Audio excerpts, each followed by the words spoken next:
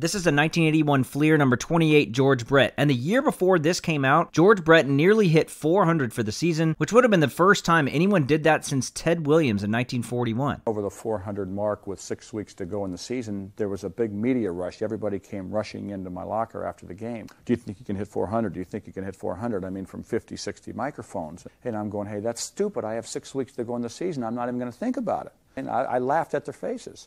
Well, for the next month, I was still over 400. Now, after talking about it for a month, and with only 2 weeks to go in the season, I made one mistake.